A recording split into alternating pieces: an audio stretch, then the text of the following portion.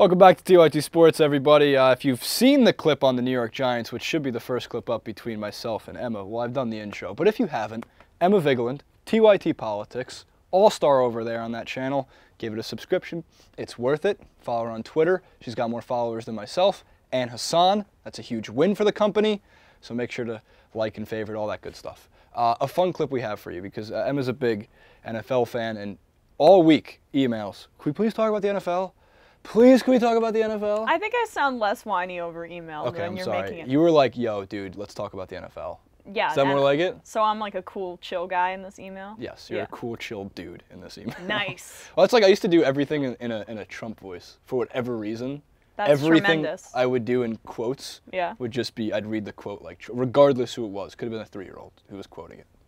Doesn't matter. Super Bowl we don't want to see, and the Super Bowl we know the NFL wants to see. Oh, so obvious. Well, what is that obvious answer?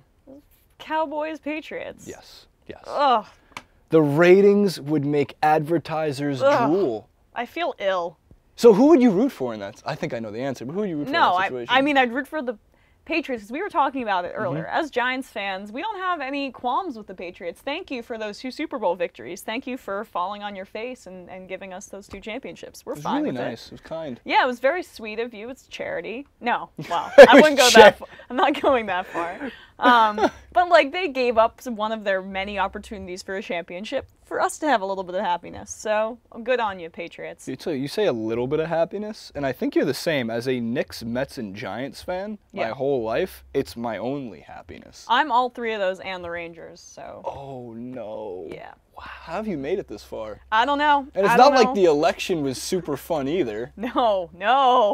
I'm like I'm hanging on by a thread here. All right, you're doing, like, look, 2020, it's all going to turn around for everything. Sports teams, hopefully politics. Our country doesn't rip itself apart. No, but America's going to be great again, and the Cowboys are going to make it happen too. We're going to make the Cowboys great again?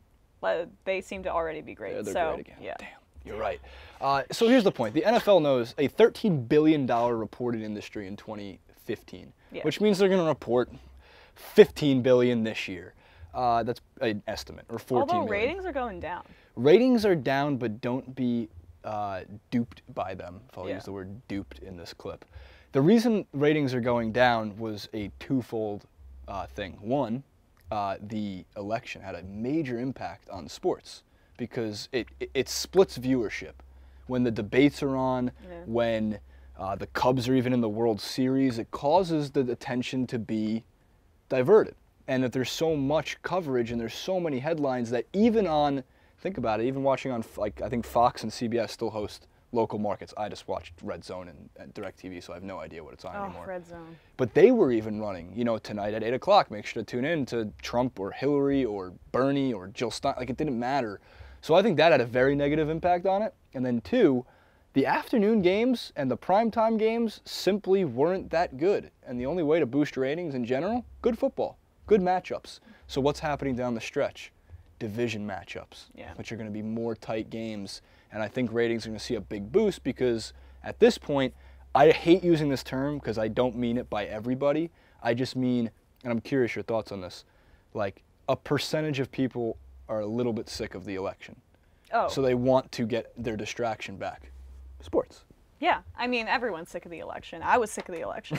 I mean, as much as I love it, like when you have 2 candidates that are absolutely hated, people don't love talking about it. People don't like thinking about it. And also, I would say, you're right, the NFL hasn't had that many compelling games this year. That Rams-Seahawks game was probably the worst football game I've ever seen in my life, and we've had like an insane amount of ties. It just hasn't been that compelling of a year, and there's a ton of parity across a bunch of divisions. I mean, the NFC South, like, what's going to happen there? Exactly, every year. And then the AFC South, also a ton of We could just get rid of both of those. Just kind of push them. We're fine. To the No, I'm going to miss the Texans so much. Brock Osweiler is a wonderful man.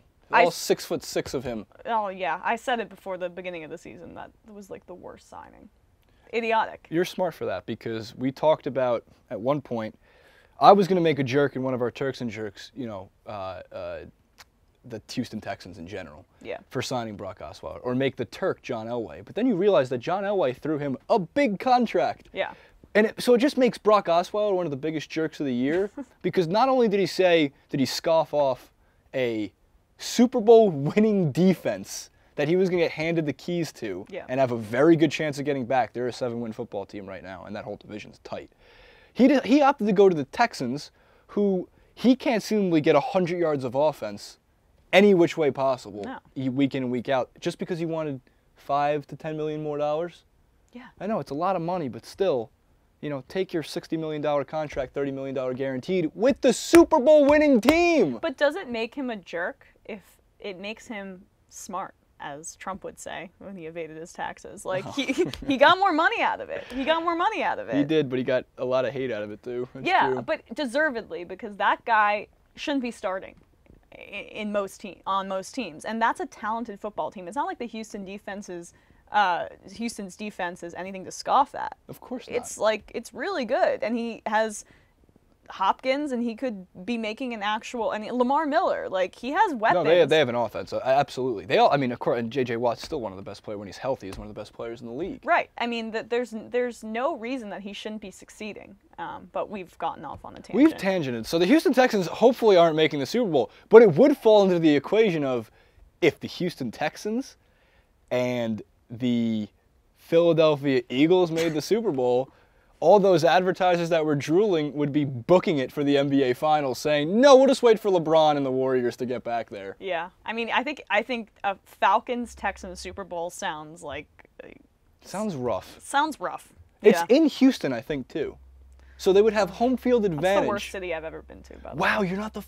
So no disrespect, Houston. I'm Sorry, a big guys. fan right now of, believe it or not, James Harden and what the Rockets are doing, so put some respect over there. That's the fourth person in my life that I've heard say Houston is the worst city in America. It's because it's not insignificant. It's because it's a large city, and it's all concrete, and it's the worst very, known city very in America. humid. Right. It's the worst significantly large enough city to piss people off. Do you know what I mean? Like, you can't get pissed off by, like, Oklahoma City. It's too small. It's small. Yeah. They got the Thunder. They're doing good. They're fine. They got Like, good football there, too. Yeah. The Sooners. Oh, right, exactly. College ball. I can't believe that's the fourth. You're like since I've turned 21, 4 years ago, you're the fourth person to say it. Ben Mank says it all the time. Yeah. He actually looks at me and on every possible opportunity goes, Houston, also known as the worst city in the country. I feel terrible, but hey, I haven't been there, so I will not ever take a trip there on purpose. So if I ever have to fly there and like connecting flights, I'll explore your city. Yeah. Maybe I'll be a social justice Texans warrior. Yeah. Social justice Houston warrior the whole way through. So that would be another one. But I think, like, to the big thing here, the Cowboys versus the Patriots, I think, would actually be an overwhelmingly popular Super Bowl. And it would also bring in the hate watchers. Yeah. Because people are sick of the Patriots. I give so much respect to them. J.R. Jackson does not. He's our senior conspiracy correspondent for the Patriots. They're always cheating. Their headsets don't work, whatever it might be. And the Cowboys, for some reason, America's team, really does look like there's only a handful, one or two. I still say the Seahawks being one of them. And the wild cards of like a giant, well, maybe a Giants, but like the Cardinals finding their form. Right. Or even though the Packers are a bad football team, maybe a drastic change. And Aaron Rodgers just says, screw this, I'm going to win 6 straight. I think it's more likely they finish 4-10, 4-12 than they finish 10-6. Right. Well, the Packers just look abysmal. That's for another clip. Yeah. But yeah, I mean, I think as much as I hate to say it, the Cowboys are playing unbelievable football. Please stop, though. It's just. But they're so fun to watch. Like, and yeah. I can almost remove myself and just be like, this. First of all, Dak Prescott just is not just someone who can manage a game or has all of the. He can stand behind that line and throw passes when he needs to. He's a game changer. Yes. And the fact that he's even in the conversation for MVP right now, would anyone have picked this a year ago? No chance. No because chance. And I was on the non-believer side up until week 5. Even though they were 4-1, I said it's Tony Romo's team. You'd have to be insane to make Dak Prescott the star. And then week in, week out, if it ain't broke, don't fix it. Right. You have to follow that path. Yes, they have an amazing offensive line. You can make many quarterbacks look great behind an amazing offensive line. It's the little things like you just mentioned, game management, making the right plays to get at, like to lead drives, know when to use your timeouts, and find your receivers, not named Terrence Williams, to get out of bounds. Terrence Williams sucks, by the way, right? Yeah, Are we agreeing? yeah, that's all. That's okay, been cool. it's been decided. It's in the books. Reddit's been talking about it. We've accepted it. We've totally accepted that. So very good call, though. By the way, decided this week. Doug Martin also sucks. Doug Martin also sucks. Is there anybody else? It's been decreed. Who else sucks this year? I don't know. Oh, Ryan Tannehill sucks. Ryan Tannehill. Oh, but have you ever seen his wife? She's very beautiful. Very beautiful lady. So I've also heard that there's times where Ryan Tannehill's cute too. The Miami, someone has a crush. So the Miami papers, like they're like tabloid magazines, will write like if Ryan Tannehill has a bad game, they'll put Lauren Tannehill's husband as went 4 for 12 with 3 interceptions or whatever it might be. I didn't know anyone in Miami cared enough to write a snarky headline about Ryan Tannehill. Well, they like the heat, and other than that, they're all like my 85-year-old grandfather. Yeah. New York transplants. Like I thought the Hurricanes were like. Isn't Alan Grayson down there? Yeah. That guy's the man. Yeah, met him. Really great guy. Good guy? Yeah. Sweet. I've seen him on like Bill Maher and Daily Show, stuff like that. Very quirky, wears crocodile boots. Like as Craig he's like a Craig Sager guy. Yeah, he's cool. Right. Down with that. So again, I think some other Super Bowls that would obviously make advertisers and the NFL even more money and happier, a Patriots-Giants rematch, not just because I'm a Giants fan, not just because you're a Giants fan. A third one would be great. Yeah. A Giants-Cowboys NFC Championship game. I think a Seahawks versus Patriots rematch would be very tantalizing. And I don't want to count out the fact that even though it's defensively led, and I'd be surprised if they made it back there, but if the Broncos were to find the Cowboys, you're talking about two of the most historic franchises that have fan bases from the 60s that rolled on in this. It's like when the Packers do well. Right. I've always said this.